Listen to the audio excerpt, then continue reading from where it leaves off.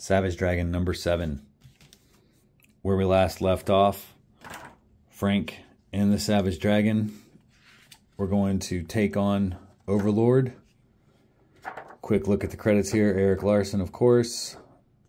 Ruben Rude on color. Village Idiot, Josh Eckhorn.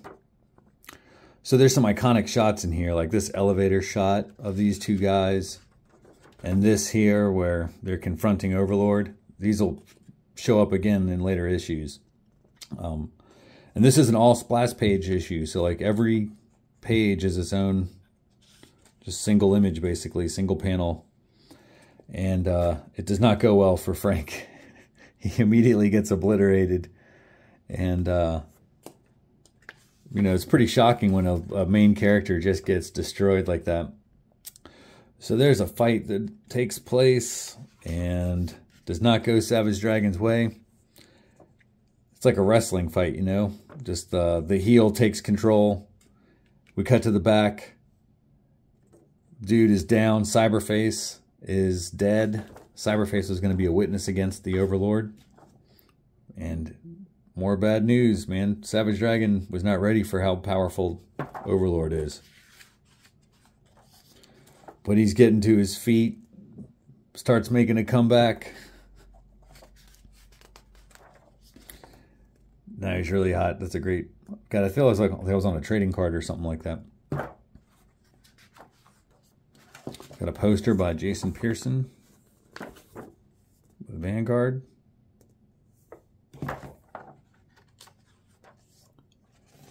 And then Savage Dragon gets his friggin' hand blown off. It's the second time he says Jesus.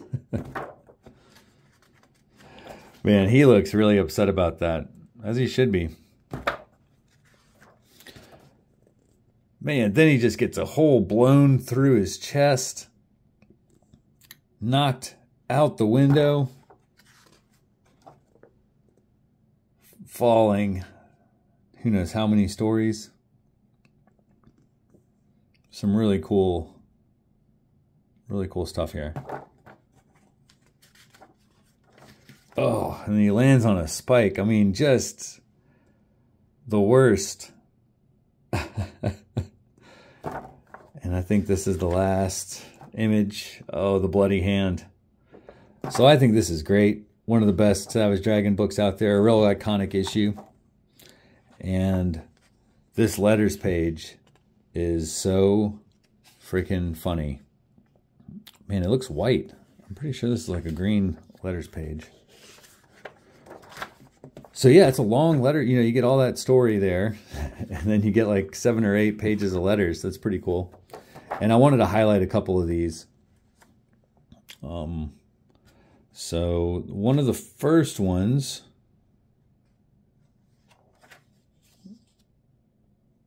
Let's see.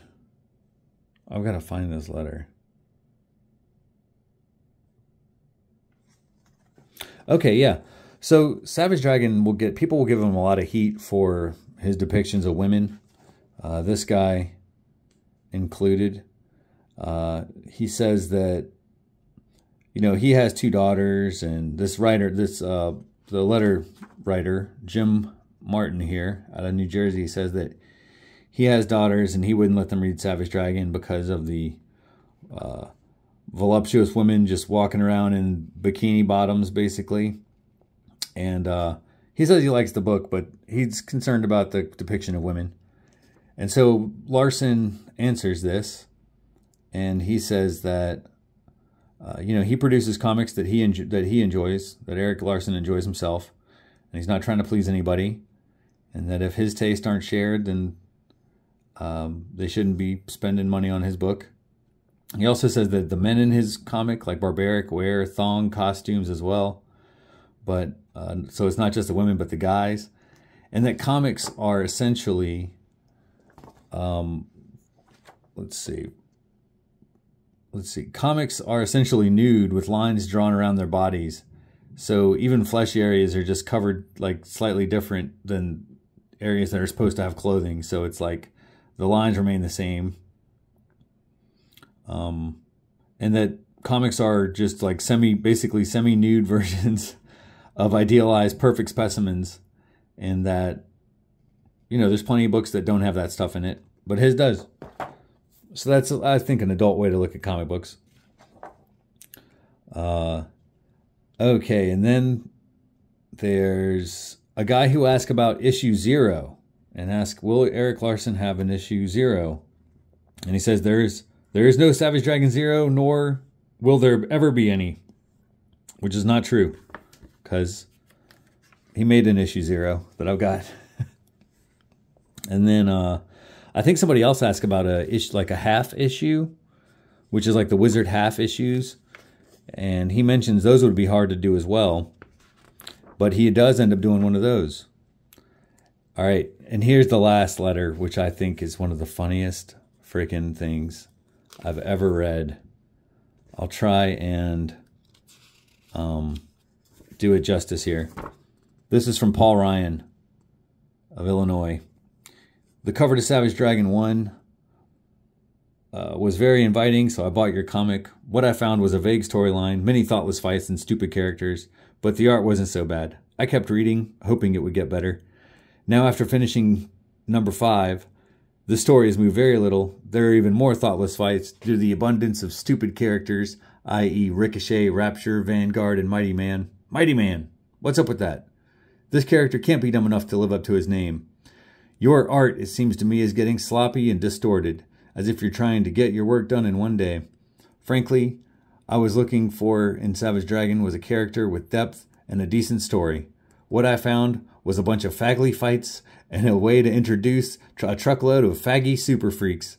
If you don't get rid of the excess and focus on the main character, which happens to be the Savage Dragon, then just call your comic a bunch of dumb crap. Paul Ryan. So Larsen responds, gee, Paul, I wasn't focusing on more than the dragon anyway. Still, if I ever need an alternative title for the book, I'll make sure to keep yours in mind. I laughed my ass off when I read that. So that was issue 7. Issue 8 next.